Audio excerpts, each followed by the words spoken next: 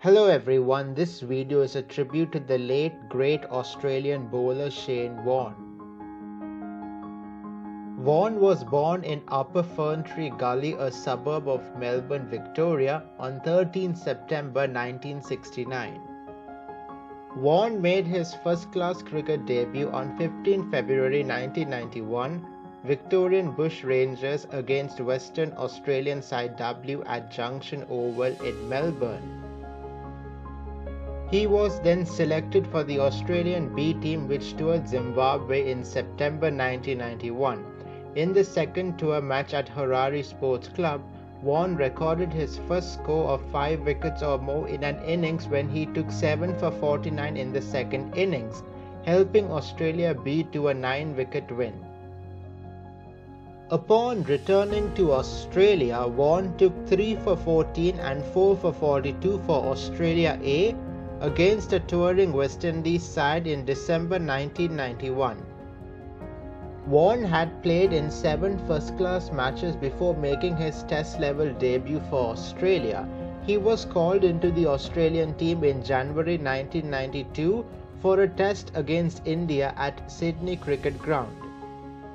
Warne's first few games didn't yield spectacular results. In 1993, Warne was selected for Australia's Ashes Tour of England, in which he was the leading wicket-taker for the Test series with 34. His first ball of the series was the ball called the ball of the century, bowling the experienced English batsman Mike Gatting with a ball that turned from well outside leg stump to clip the off bail.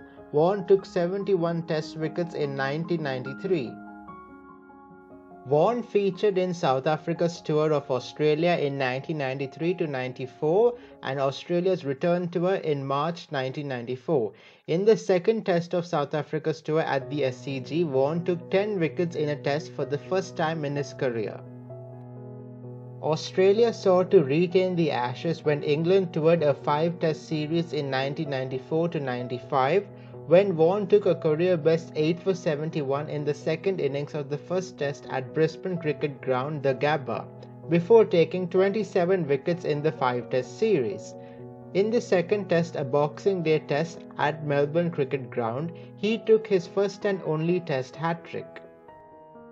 Warne also took his 150th Test wicket, a cotton ball off Alex Stewart. Warne then secured the Ashes for Australia with the bat.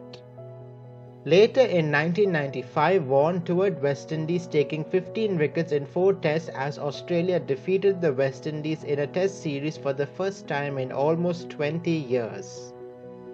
Warne was a key member of Australia's squad for the 1996 Cricket World Cup, which was held in India, Pakistan and Sri Lanka. Warne took 12 wickets, including a man of the match 4 for 36 in the semi-final against West Indies, and Australia qualified for the final. Australia lost the final to first-time champion Sri Lanka. In the 1999 World Cup, the semi-final match became notable for the dramatic fashion in which it finished. Warne was the man of the match. Australia faced Pakistan in the tournament's final.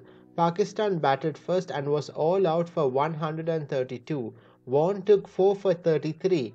Australia comfortably reached the target to win the World Cup.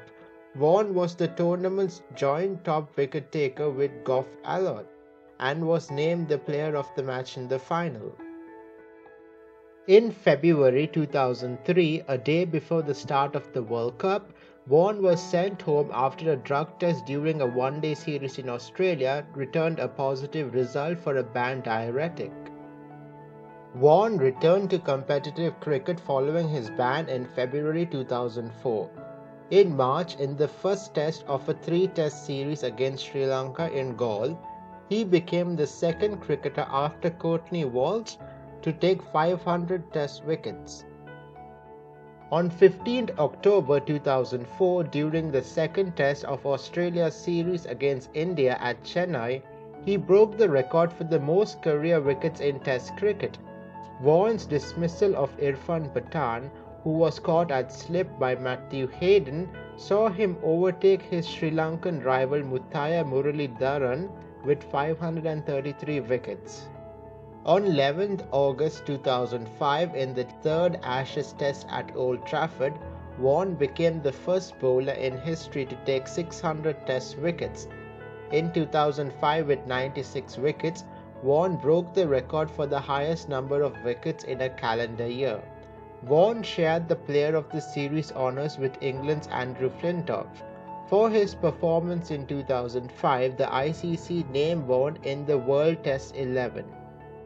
On 21st December 2006, Warne announced that he would retire at the end of the 2006-2007 Ashes series at SCG. In his penultimate test, he took his 700th Test wicket on 26 December 2006 by bowling out the English batsman Andrew Strauss at MCG in his final appearance there. Warne's final test was held at SCG, the same venue as his first 15 years earlier. Warne's final test wicket was that of England's all-rounder Andrew Flintoff, who was stumped by Adam Gilchrist. Warne is one of only two bowlers to have taken more than 1,000 wickets in international cricket, the other being Muthiah Muralitharan. Muthiah Muralitharan would go on to break Shane Warne's record to become the leading wicket-taker overall in international cricket and in Test match cricket with 800 wickets. Sri Lanka was affected by the 2004 tsunami. Shane Warne joined Muthiah Muralitharan in humanitarian efforts to help people who were adversely affected. His charity organisation, Shane Warne Foundation, donated 20,000 Australian dollars to help rebuild Galle International Stadium. Warne was named in the World 11 squad during the World Cricket Tsunami Appeal Tournament, which was held in Melbourne on 10 January 2005, to raise funds for post-tsunami humanitarian relief efforts. In 2000, a panel of cricket experts chose Warne as one of 5 Wisden cricketers of the century, the only specialist bowler selected and the only one who was still playing at the time. In 2004, Warne was included as part of Richie Bernard's Greatest 11, a team chosen by Richie Bernard that compares players across all teams and eras using statistics and personal testimonies. In 2007, Cricket Australia and Cricket Sri Lanka decided to name the Australia-Sri Lanka Test Cricket Series the Warne Muralitharan Trophy in honour of Shane Warne and Muthiah Muralitharan. On 22nd December 2011, a statue honouring Warne was unveiled outside MCG. Warne, who was present at the sculpture's unveiling, stated, "It's a great honour, it's a bit weird seeing yourself up there, but I am proud." In 2012, he was also inducted into Cricket Hall of Fame by Cricket Australia. In 2013, Warne was inducted into the ICC Cricket Hall of Fame. On 4th March 2022, at the age of 52, Warne died of a suspected heart attack while holidaying on the island Koh Samui in Thailand. Warne died on the same day as fellow Australian cricketer Rodney Marsh, to whom Warne paid tribute on Twitter a few hours before his own death. In June 2022, the 2-match Test series between Australia and Sri Lanka in Galle was dedicated to Shane Warne, where Sri Lankan cricket, along with the country's ministries of tourism and sport, have reportedly invited Warne's family members for the opening test. Warne's state memorial service was held on the evening of March 30, 2022 at Melbourne Cricket Ground. The service, which was free to attend and ran for around 140 minutes, was attended by 55,000 people, broadcasted on multiple channels and streamed online. It was earlier decided that the Great Southern Stand at MCG was to be renamed in Warne's honour.